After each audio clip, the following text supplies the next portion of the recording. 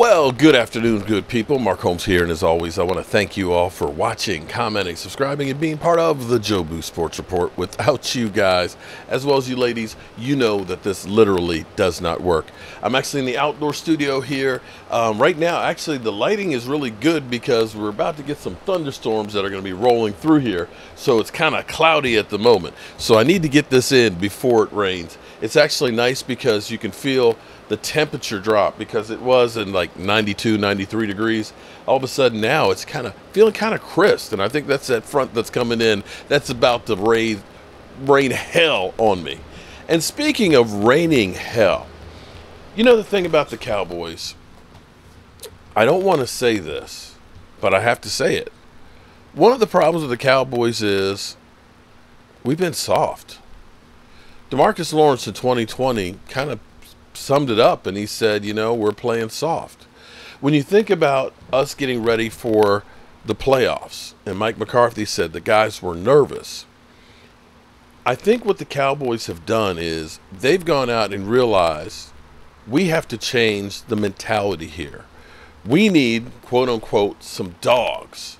We need some guys here that are ready to fight and scrap.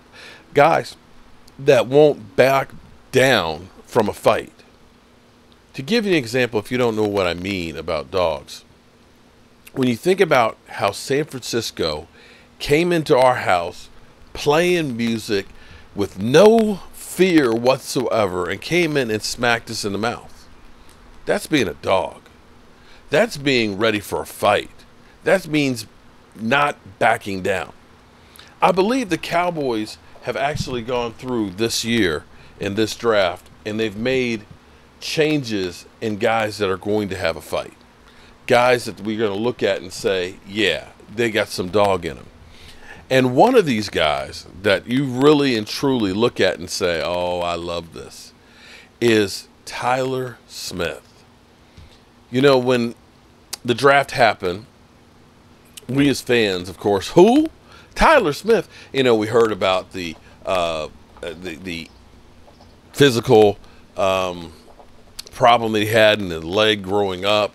You know, we heard about the penalties and things like that, and immediately people are just, you know, off of the bandwagon. He's, you know, going to be crap, typical Dallas Cowboys, blah, blah, blah, blah.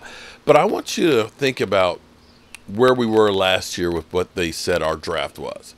That the Dallas Cowboys, some people gave us a C, C+. I think Skip Bayless gave us a C-. Pro Football Focus gave us a B. Well, they're having revisionist history, and now they're looking around and saying, actually, that was an A draft. Micah Parsons was really good.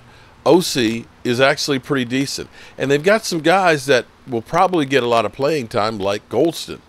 Like maybe Kevin Joseph if he stays out of jail and doesn't get suspended by the NFL. Jabril Cox. You look back and say, that was actually a good draft. And I'm hoping that this time next year we're saying the same thing. So I'm actually going to start doing one of those things that I normally don't do much of, which is actually doing a little bit of film study. And here we have, and shout out to the scout, because they've done all the work here for him, and I want to make sure I give them credit. But looking at Tyler Smith, he is a dog. He is a beast. And that boy can play. So the great thing is we got him right here in the box, 56. The problem for them wasn't Tyler Smith. It was the other people around here. And when you watch him block people, he is physical, he is aggressive, and he is mean. He is like a Larry Allen in my mind. Larry Allen was strong, he was physical, and he was going to put a hurting on you. Let's watch some of this clip here. So watch him go ahead and taking on the end. Look at this. Engages, and look at this. Look at this. You see those legs, those feet keep chopping. He doesn't stop moving. He is literally going to take you and throw you. Look at this.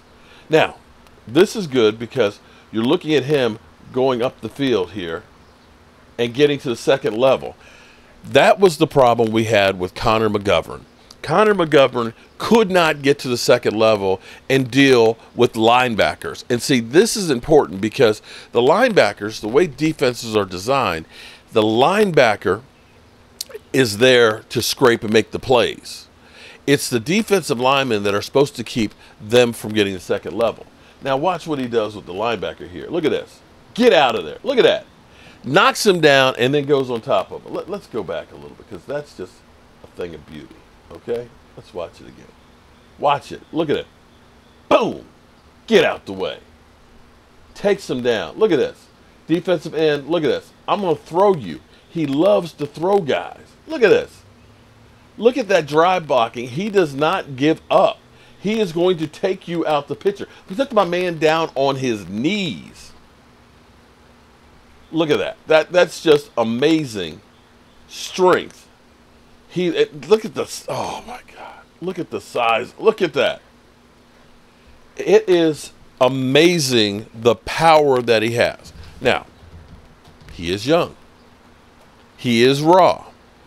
And he's being moved down to guard, much like we had Zach Martin. Zach Martin started out as a tackle from college, and we shifted him to guard. And now he can still play tackle, but really doesn't want to play tackle. If we can get physicality back on the offensive line, and here's where it works out well. I'm not so much worried about losing Connor Williams. As much as we've heard Connor Williams going gone from the Cowboys, Connor Williams, the Cowboys have a hole. I'm not worried about left guard right now. Right now, having Tyron Smith, the big guy, right next to him, Smith & Smith, the law firm, they will be putting your ass in court and in jail. They are going to put a hurting on you.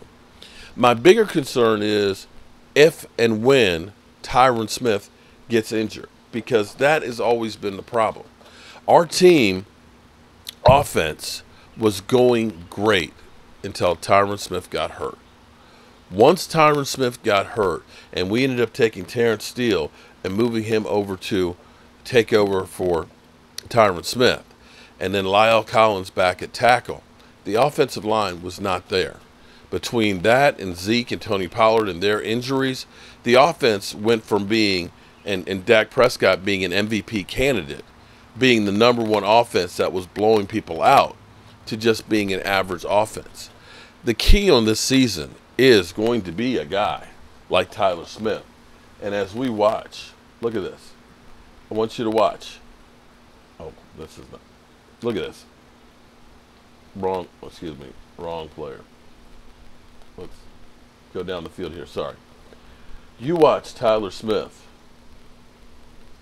If I can get this going again. Watch him pull and reach. Watch this. This is where you look at it and say the possibilities for this offense. Go ahead. Boom. He seals off. Seals off. Boom. And gets that lane. This guy is an absolute positive beast. Look at this. Seals off. Gets his hips turned around. Gets his hips turned around. And when you can get your ass between the defender and the ball carrier, good things are going to happen. Look at this. Boom. Every time he walls off and gets the guy out of the play. Unbelievable. So, yes, the Cowboys, they struck gold getting this guy. Watch him hook. This is one of the harder blocks to do. See how he hooks? You see that? Did you see how he hooked the man? Engaged and wheeled his hips around. That's a lot of ass, too, guys. Look at that. Look at that. Boom. He can absorb that hit and be able to recoil and hit again. I love it. I love it. Look at this. Boom. He's just out physicaling guys. And once the Cowboys put some more meat on him and get him into his man body, oh, my goodness. It's going to be a thing of beauty. So that's what I have for you guys here on Tyler Smith. We're going to be taking a look at more and more of our players, especially some of the undrafted rookie free agents. The Dallas Cowboys, I think we're going to look back at this draft and say that this was truly a team-building draft with attitude. And I, for one, hope that the Dallas Cowboys become one of those teams that we don't give a rat's ass. We're coming to knock your ass out. And with that being said, I'll see you guys later.